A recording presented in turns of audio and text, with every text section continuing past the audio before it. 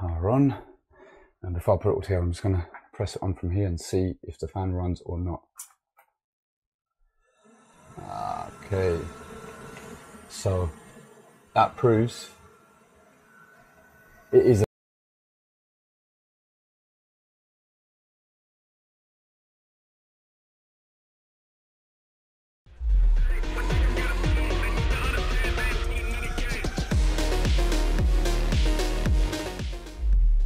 right. First day back at work after installer show, and I'm back at a job which I've been to a while ago, where I had to change the synchro motor on the underfloor heating zone valve. The customer messaged me saying that they're still having some issues with the underfloor heating. This is obviously months later. To be fair, I don't know why they got the underfloor heating on anyway, because right now my watch is reading 24 degrees. But obviously it's an issue that needs resolving. So let's go inside and see what's going on. Right, so this one, you may remember from a couple of videos ago, I changed the synchro motor on that. Now that's all working fine, but there's no heat going to it. We put the thermostat on for it, that came on. Well, I didn't even need to use the thermal imaging camera because nothing's happening. However, I'll take you upstairs, about 4 flights of stairs, catch my breath, and I'll fill you in what I think it is and what I found. That is a lot of stairs.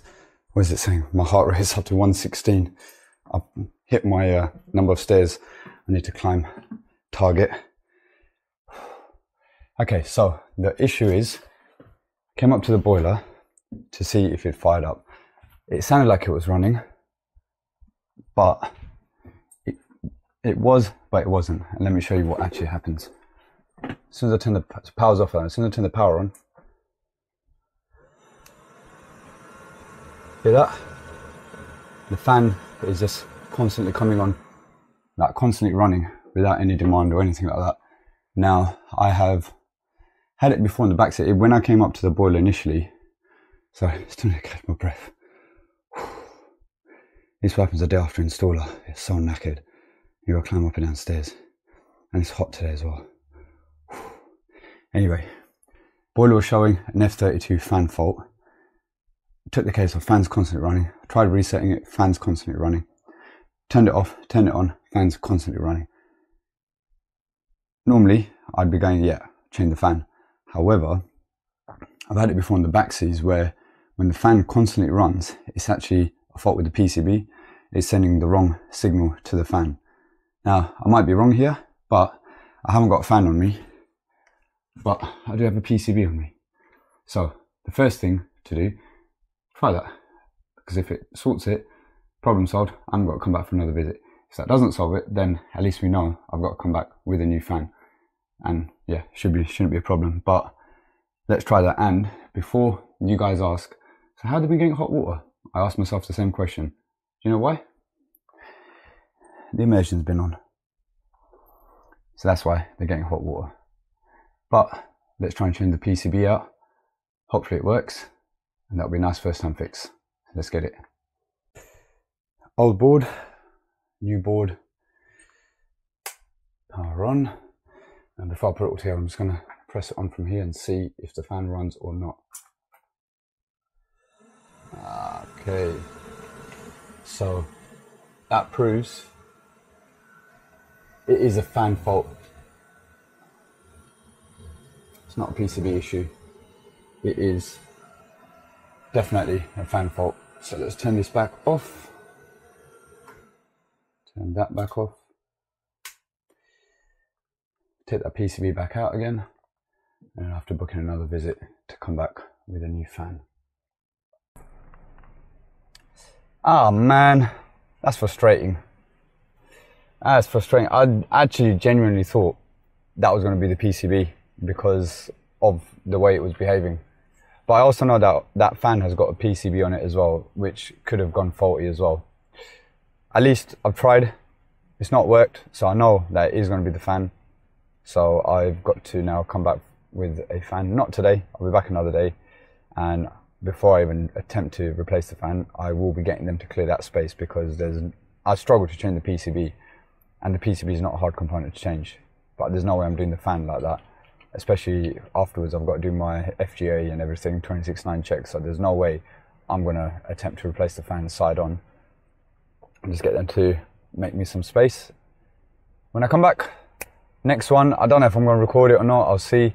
It's a full service on a Worcester Green Star ERP. There's a couple of leaks under the bath, which I don't know if I'm going to get involved with or not. So this may be the only thing that I record today, but if it's not, then I guess I'll see you in the next one. You like my new shades?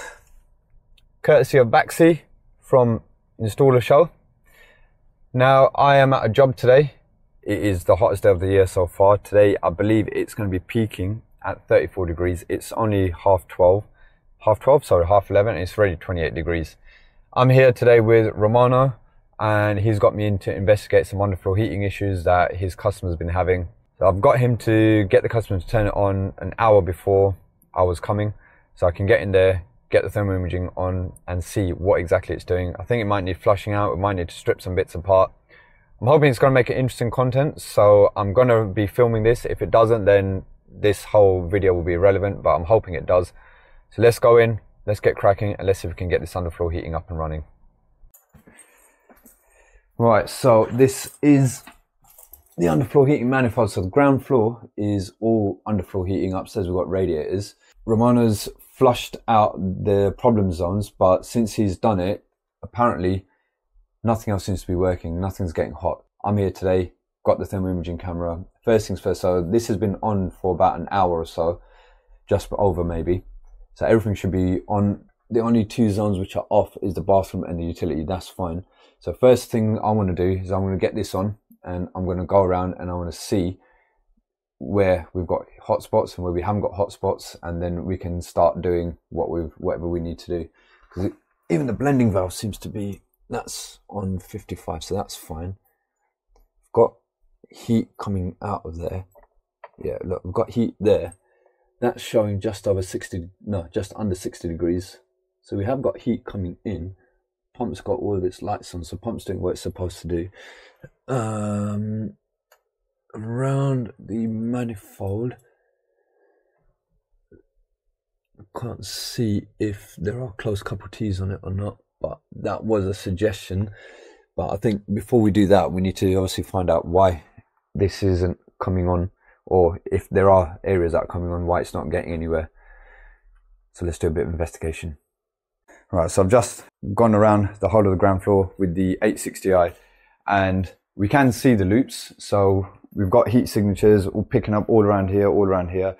Obviously it's a little bit deceiving in terms of, because it's so hot out today, we don't know if the floor is being warmed up from the sunlight or if the temperature that we're reading is coming off the loops. We are getting an even temperature across everywhere. I'll probably just add in the screen recording, because I've done the screen recording of this on my phone, so I'll drop that into the video as well.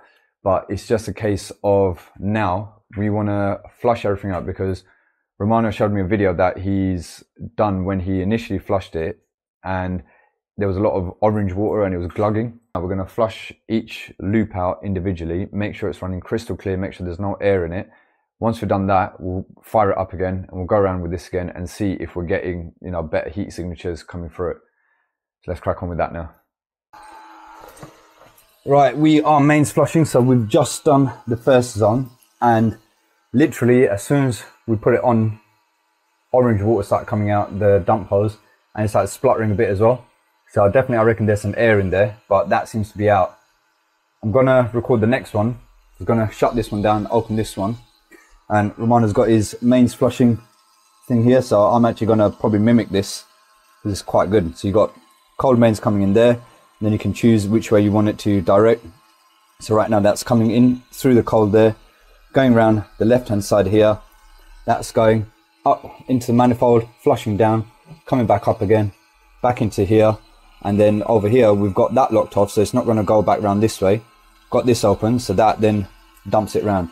Now if you wanted to circulate around the system, you can get it to do that as well. Then you just have both dump valves closed and you just have that open, so then it would actually just circulate around. But when you're mains flushing, you don't usually need to circulate, you just want to get it all dumped out. And he's also cleverly put a little pressure gauge on there as well, so we can see that's running at 1.5 bar. And now we are gonna Actually, you know, yeah, I'm going to shut this one down, open this one, and then we're going to have a look. Reds are the same and both blues. Blues are the same, yeah. Red open, you have to have the other red open. Fair enough, yeah, that makes sense. That's the way my head works. So we've shut that one down, open this one. Now I've switched the valves around as well in the sense of I've opened that one. So now we're going to be going in the natural direction of how the underfloor heating would be working. So we're going to see that valve open in a minute. So as soon as I open that, there we go, that valve's moving down. And now let's go out and see how that's looking.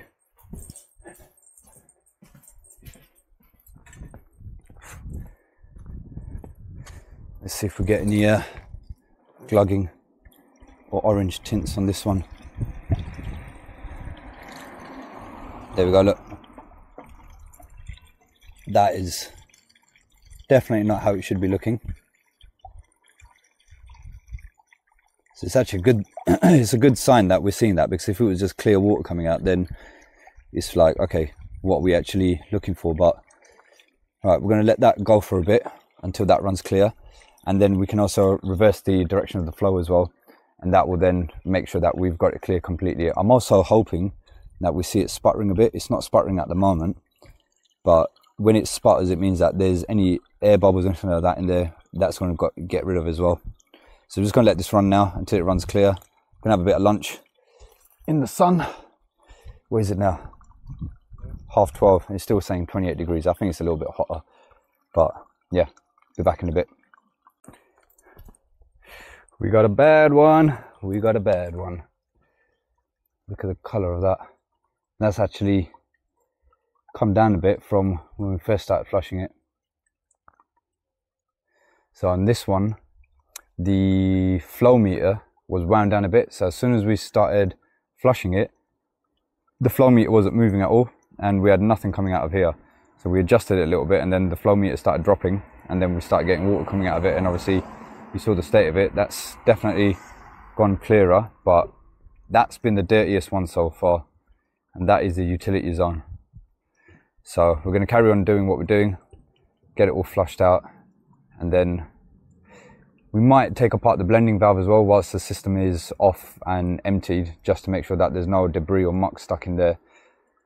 But I reckon, I'm hoping, I don't want to jinx it, I'm hoping that once we've done this, it should all be working again. Alright, Romana's just packing up the last few bits. I need my hose lock connection, but it's been a success. I'll put the screen recording up on this as well. But basically we had a difference or an increase in temperature of about anywhere between 6 to 8 degrees. So when I came in here in the morning, the first screen recording, we were getting about 32 degrees across, and that underfloor heating had been on for 2.5 hours before I got here. After we flushed everything out, we put it all back on again, and after an hour, we were getting average temperatures around 37, 38 degrees across the whole floor. So I know it's a hot day today, but there's no way that that's, in the space of time that we've been doing this work, that's increased it by 6 to 8 degrees naturally. That's happened because of the underfloor heating, and it's only been on for about an hour. And also the fact that we were mains flushing it, so it was obviously cold water going through it, so it would have been a lot colder, which I should have probably got recorded on the thermal imaging camera before we fired it up again. But hey ho, bottom line is it's worked.